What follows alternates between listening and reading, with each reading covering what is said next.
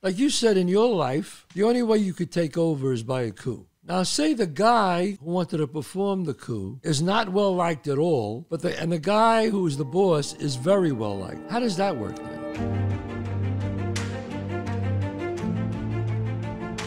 Hey everybody, we're here for another episode of The Wise with Mr. Chazz Palminteri. And the wise guy. With me, Michael Franzese. And it's great to be back. And, you know, we're quoting a lot of different people. Right now, we're on to Machiavelli because there's so much that you can learn from Machiavelli. For me, when I was in the hole, solitary confinement, I read The Prince along with the Bible.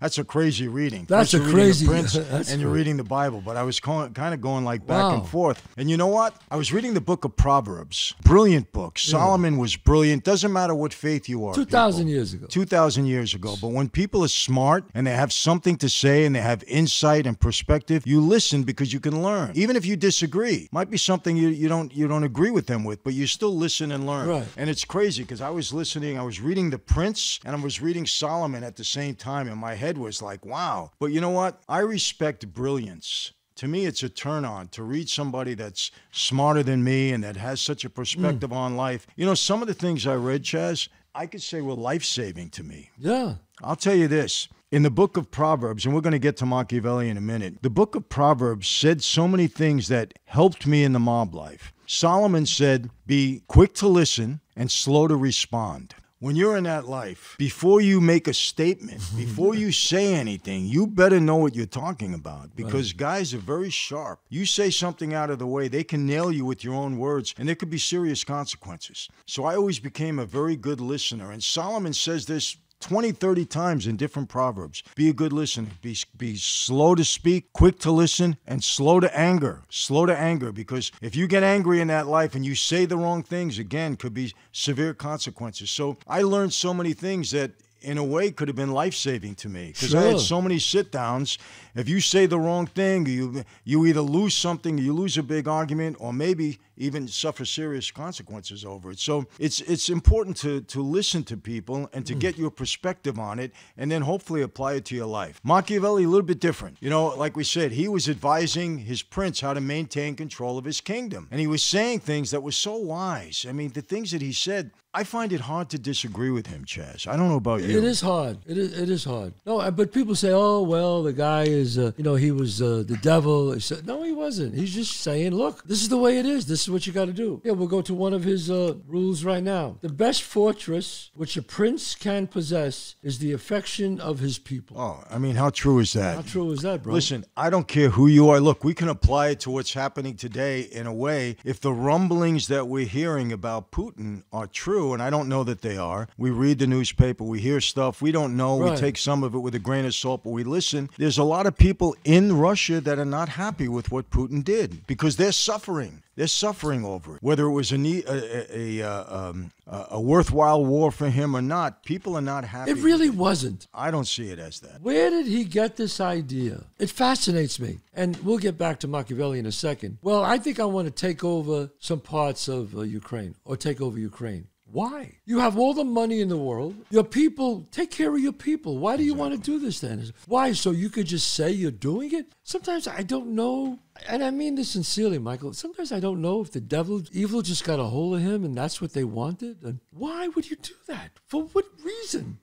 I don't get it. I don't get it either, but, you know, according to what we hear again, and this is, you know, we have to take it with a grain of salt. You know, he was a stalwart in the Soviet Union. He was very upset when it collapsed. He wanted to put it back together again. He was concerned that some of the bordering countries were going to go NATO, and he'd have them right on their borders, which in a way is a legitimate concern, but we're peace-loving nations. We weren't looking to attack Russia. We weren't looking to hurt anybody. No, no, it would have never happened. So I don't know, maybe the guy... Maybe he was power hungry. I mean, who knows? I mean, he gave all these reasons, but it's hard to make sense of it. But it's a great quote because his people are becoming disenchanted with him because they're suffering. When you have the love of the people, you could last a long time. Absolutely. Absolutely. You know, it goes back to the Bronx Tale. Is it better to be loved or feared? In a way, for a time, it's better to be feared. But in my opinion, when somebody loves you, they're not going to go against you. Yeah, you know what, Michael? I ask you a question. Like you said, in your life, the only way you could take over is by a coup. Now, say the guy who wanted to perform the coup is not well liked at all, but the guy who is the boss is very well liked. How does that work then? The guy who is not well liked would be making a serious mistake. Because number one, he's not going to have the support of the troops around him. Most likely he's going to lose. If the guy that was in control is loved, or people cared about him, or he was a good boss, or people earned money with him, big thing. You earn money with somebody, they want to keep you in power. Right. In that life, that's it. So if he took over, then he might get whacked. Absolutely. Listen, in the case of John Gotti, there was a lot of people that weren't happy with what John did. A lot of important people, because it wasn't really a sanctioned hit on Paul Castellano. He did it on his own. Didn't he know he was going to get whacked if he did that? Well, I guess, John was John, and he felt, hey, I'll overcome it, Wow. But, also in John's case, in all due respect, if it was true that Paulie was thinking of whacking him, well, then you got to make the first move. Otherwise, you're sitting there waiting for something to happen. So, you kind of understand. But I don't know, and again, I'm just talking, this is surmising. Right. I don't know how good a diplomat John was to smooth everything over.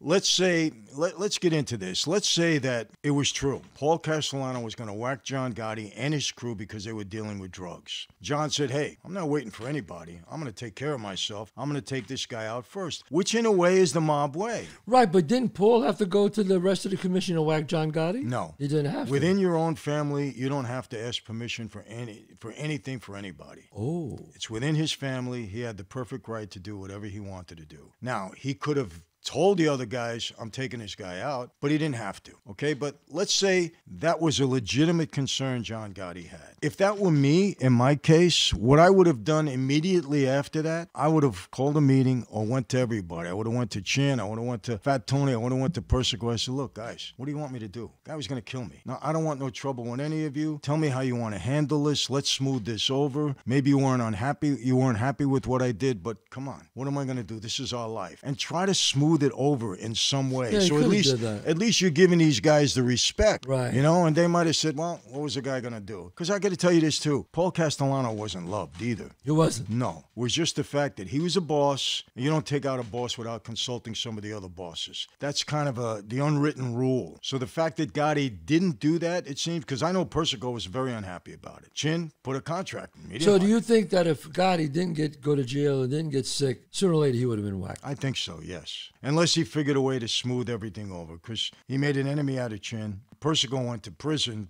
with him, the poor guy was always in jail, so who knows? I mean, he might have skated it just because everybody had so much trouble at that time. Remember when that happened, it was Rico, everything was going crazy already. I don't know how diplomatic Gotti was. He wasn't really that diplomatic. In my experience, no. And he had a temper. He had a temper, but, you don't exercise that temper with the other bosses. I don't care who you are. You can't get away with that, Chazz. You can't. You have to be a diplomat with the other bosses. Really? Yeah. I'll bring this up. Have you watched The Offer? Yes. Okay, what do you think of it? I know some of those people very well. I knew Al Ruddy and I knew Bob Evans. I'm watching it. I like it. They took a lot of dramatic liberty because that was my era. I knew the whole Columbo Godfather thing, and I was pretty close with Joey. I liked him. I liked him a lot. And he was diplomatic, but he went against family wishes because he was outspoken. He was out there. A mob boss is not supposed to be doing late night shows and doing that, and he was warned. But maybe it got into his head. He enjoyed it. He liked the fame. He was who knows what the situation was. But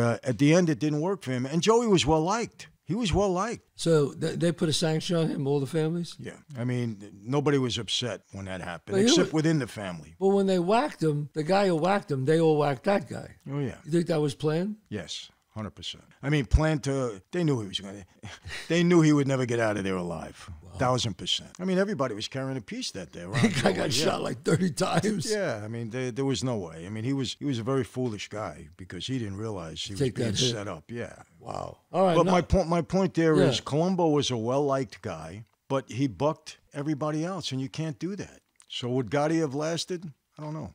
Another Machiavelli quote, all the armed prophets conquer, all the unarmed ones perish. Hey, you know what I like? I always like this quote. This was from Ronald Reagan. I'm sure many people said it before. Peace through strength. You got a gun? I'm peaceful with you because if I'm not, you're going to shoot me. Peace through strength. Another, men rise from one ambition to another. First they seek to secure themselves against attack, and then they attack others. That's absolutely true. That's why we have castles back in the day, right? They build a wall around themselves so that they can't be hurt, and then they go out and get everybody else. Well, we always talked about, is it better to be loved or feared? He thinks a prince is better to be feared. You, and we always talked about it, it's better to be loved. As a person, as a prince, I don't know. Well, you know why, Chazz? Because I've seen so many guys turn on others on the street when they got more afraid of the government and doing the time. And I do believe that if they, I don't know, maybe it's who I am. If I love somebody, how do I turn against them? If I'm afraid of somebody, and I don't really care about him, but I fear him, but that fear is taken away, well, then I'm going to save myself. But if I love somebody, how could I hurt that person? But then there's a thing like I told you about, like Michael, like Roy DeMeo, his crew. I mean, they were feared. Absolutely. But they weren't respected, I don't think. Well, when you say they were feared, I want to make this, they weren't feared by other made guys. Because the other made guys had nothing to fear. Because they weren't coming after made guys. They were going after guys on the street. In other words, they'd rather solve a problem by killing somebody than by trying to negotiate or fix it in another way. I mean, they were just, I heard there was a point they were like serial killers. I believe they were. They would just kill anybody. Yeah, I believe they were. And in a gory way. I mean, you know the stories in the Gemini Club. The Gemini Club, yeah, I know all about those. It was rough. But they weren't feared by, like people said to me, Michael, were you afraid of Roy DeMeo? Why did I have to be afraid of Roy DeMeo? He's not going to whack you out. No. And if I knew I had to be afraid of him, well, then I'm going to go first. This is the mentality you have. I'm going to take care of it first. Guys like Roy DeMeo never lasted because people would say, hey, this guy's nuts. Get rid of him. Get rid of him. Even if you were on his side, you would say he's too crazy. Yeah, he's a loose cannon. Get rid of him. What do we need him for? So to be a boss in the mob, what do you think are the two qualities that you got to have? Listen, you got to be a disciplined guy. You want to survive as a boss? Right. Number one, be generous to the people under you. Don't be greedy. Don't be greedy. Don't be greedy. What boss is mostly greedy? Well, that's the one thing Castellano had against him. People knew him as being greedy. He was greedy. I heard that a lot, yeah. And I had a personal incident with him where he was rough in that way. Don't be greedy. And let your guys know that whatever you ask them to do, they know you can do it on your own. I'll give you an example. Persico. He was a tough guy. No question. He would never ask you to do anything that he wasn't even better than you at doing. So if Persico was telling you, I'm sorry to say, go kill this guy, everybody knew that Persico would be the first one there if he had to be. But he's the boss. He didn't have to do that. So people got to respect you and know you in that way that, hey, this is a capable guy. Like, the things you heard, again, I keep bringing up Castellano because he's the obvious. He's a businessman. What does he know? He doesn't know the street. We even see that in the movie, in the Gotti movie. He doesn't know the street. So guys didn't respect him in that way. They didn't respect him. Plus, he was greedy. That's two things he had going against him. And I think Gotti had that in his head, too. Hey, I'm taking out a boss that's not too popular among his guys. When Neil, they really wanted Neil to be the boss, right? Neil Delacroix, yeah. Neil, on the other hand, was, had a reputation. Yeah, he was a street guy. But be a true leader. You'll do anything you ask your guys to do, and don't be greedy. And I think almost the main thing is, don't be greedy. Don't be greedy. Chazz, when I had my guys, right, all associates, I would tell them, listen, if you want to get straightened out, you want to be a made guy, this is not the crew you belong in. Why not, Michael? Very simple. If I put time and effort into you and I propose you and you get made, I lose you. Everything I did for you is over with. It's gone. Now you're your own guy. You don't owe me anything, okay? So why would I do that for you? You want to get made? Hey, more power to you. Great. I understand. I'm a made guy. Go and get made. But not here because I'm not proposing you. Now, if you want to make money, stay here because we're going to earn. They all stayed because money was more important. Wow. Maybe some of them thought, well, I'll make the money and then I'll leave. Who knows? They might have thought that, but they didn't leave because they wanted to make money. So if you're a boss and people are earning around you, they don't want you to go. I'm telling you, Chazz. It's true. That's my experience. Wow. Money is the power in that life. One must be a fox to recognize traps and a lion to frighten wolves. Well, it's a boss. Yeah. Absolutely. You have to be a prince to understand the people, and you have to belong to the people to understand the prince. It's almost like, where does he come up with these things? I mean, there's a guy lay in bed at night. One guy came up with all this shit. And listen, they're all quotes that people thought worthy enough to have them stand on their own and put out there for everybody to see and listen to and maybe benefit from. Again, you can benefit by rejecting these quotes and saying, hey, this is not the way to be. I don't want to live my life this way. I don't want to live that way. But realizing that other people do. I can see why that this was something for the mob. Men are always wicked at bottom unless they are made good by some compulsion. Well, you know what? There's a faith component there too. Yeah. That we're born with a sinful nature. Think about it. We're born with it. We're not born with a nature to always do good. We're born with a sinful nature, and we get better, I think, according to maybe our own morality, according to, as a Christian, we believe in God and we try to keep ourselves on track. But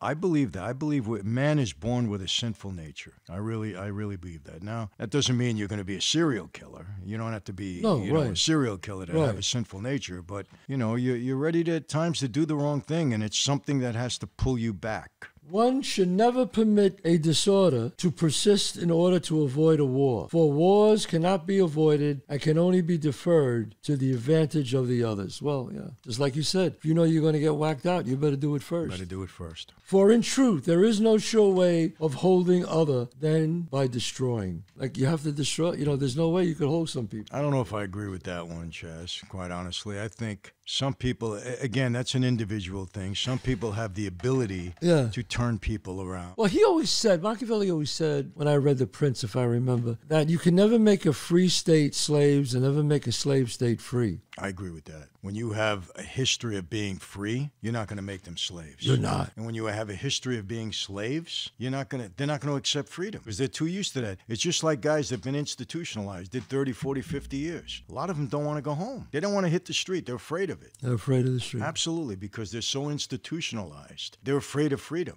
I get my 3 meals a day. I have my routine. I don't know how to do it any other way. I've seen it. Trust me, I've seen it. They get institutionalized. What was the longest guy you ever met in jail? Did you ever meet a guy who said, yeah, I've been there 30 years, 40 years? Oh, yeah.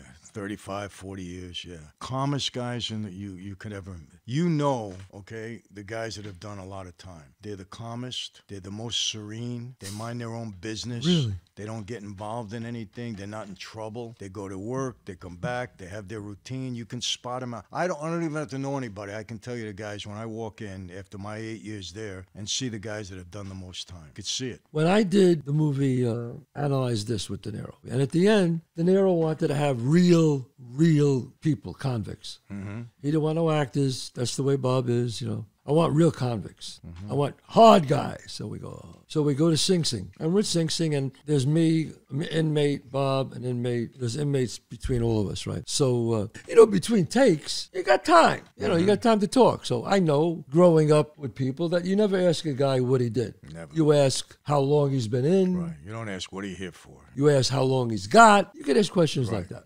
There was a kid there, not a kid, he was about 35 years old. I said, how long have you been there? He goes, I've been there 16 years. So now I'm going back 16 years of my life. I'm going, you've been there 16 years? I said, what do you got left? He goes, possibly can get out in 25. But he said it like pass the salt. Yeah, can I have some salt, please? 25. So I was like, oh. So right away I knew he had to kill somebody. Mm-hmm. So we talked a little bit, and then we went back into filming. And then at the end, I spoke to the guard, and I said, do me a favor. I said, that guy that was on my left, what did he do? He said, he killed 2 detectives. He'll never get out. He whacked 2 cops. He'll never get out. He's going to be here 40 years. And how was his temperament? Because they settled in. They know this is the deal. Calm, serene. They were the best guys to do time with. That's why they call it, because I spoke to another good friend of mine who did time. He did a dime, 10 years in Attica. Mm-hmm. And I said, well, how were you about that, Richie? And he goes, that's why they call it doing time, man. Mm-hmm. You just do your time, man. Hard time is different, Just do your time. Just relax, do your time. Mind your business, do your time. It takes some guys a while to understand that. They try to buck the system and do different things, but I can point them out right away, the guys that have done a lot of time. And you could point them out. Oh, yeah. And they're the guys you want to be around those guys in prison because you got no trouble. They're not looking to prove anything, but they want to leave me alone, not going to bother you, don't bother me. I'm not saying they're punks or anything like that, but, they just know how to do time. Here's an interesting one by Machiavelli. Men seldom rise from low condition to high rank without employing either force or fraud, unless that rank should be attained either by gift or inheritance. Well, he basically doesn't trust anybody. Anybody that's got to the top has gotten there by fraud or some misdeeds on his part. I don't know if I agree with that either. You know, I think sometimes we take a very and it's obvious that, you know, Machiavelli had something in his past that he took a very cynical look at almost everything. He didn't trust things. Everything was cynical to him. I think we got to see that. And that had to be a product of his experiences, of his environment. I don't necessarily agree with that. I think there are people that have gotten to the top through hard work and using their head, you know? Well, Chazz, you're an example of it. Yours got a work ethic as good or better than most. I mean, you're ready to do, you know, triple time work. I work, man. But you worked your butt off and you became successful and you did it the right way. So there are people that do that. I think, again, Machiavelli has a cynical look at that point. But I also agree with him. There are a lot of people that have clawed their way in different ways to get to the top. This guy, here, look, this quote, it's a long quote, but I'll read it. I don't doubt that every prince would like to be both, about being loved and feared. But since it is hard to accommodate these qualities, if you have to make a choice, to be feared is much safer than to be loved. For it is a good general rule that men are ungrateful, fickle, liars, and deceivers, fearful of danger and greedy for gain. Love is a link of obligation which men, because they are rotten, will break anything that they think doing serves their advantage. But fear involves dread of punishment, for which they can never escape. He just thinks everybody is a mother. Yeah, he does. I mean, again, this has to be a product of his experience and his environment, whatever he went through. And again, you know, he was oppressed in some way. He was oppressed. He didn't trust anybody. And he was advising his prince not to trust people, obviously. But I don't agree with that. I disagree. I mean, my God, I could see why people just think he's part of the devil, because he just said men are evil, and this is the way it is. Yeah. But I got to be honest with you, Mike. I hate saying this, but you look what's happening today, and you go, how could they do that? I'm going to be honest with you here, and I don't know.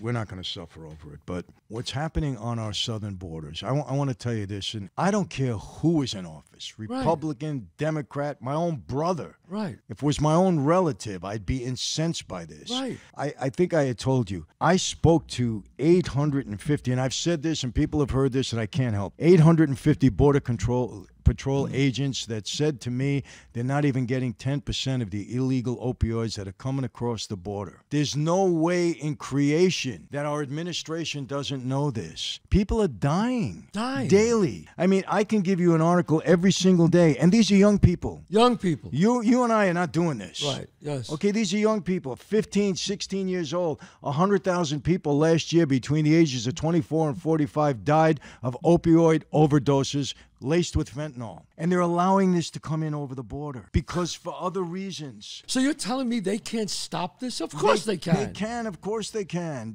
They have to secure our borders. That's it, because they're not going to stop it. And listen, you know this. Machiavelli knows this. Anybody that pays attention knows this. In the history of this world, every major empire that has fallen from within. They've weakened from within. The Romans, the Greeks, you name it. They've fallen from within.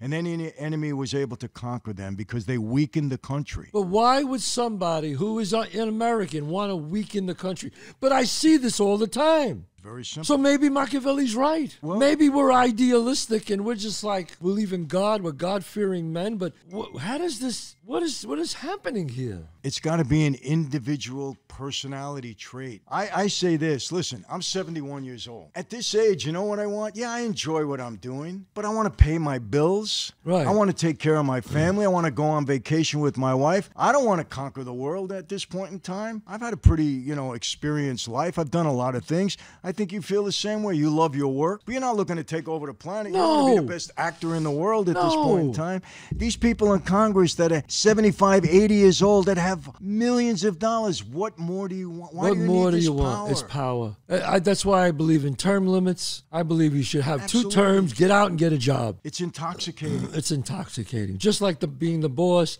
just like the mob, it's the same thing. They can't let it go. They can't let it go. Why? I don't get it. How do you have killings Mass shootings in every city every week. Chicago, Detroit, everywhere. Baltimore, Pittsburgh. All these 50, 60 young people die every week. Get shot every week. 10 people a day get shot in New York City. And what about Chicago? And listen, I'm not taking anything away from, the poor people in Ukraine who have suffered in a war that was unnecessary. Right, but could you help us out? What about our own country? What about our own country? Our kids are dying every weekend. They're getting shot at. This is an epidemic in this country. They're dying of opioid overdosing. What are we doing about it? Nothing, folks. Think about that when you vote. We got to get people to try to stop this. I'm confused, and I know we're running out of time here, Michael. Well, you know what? I'm not confused, because coming from the street, I get it.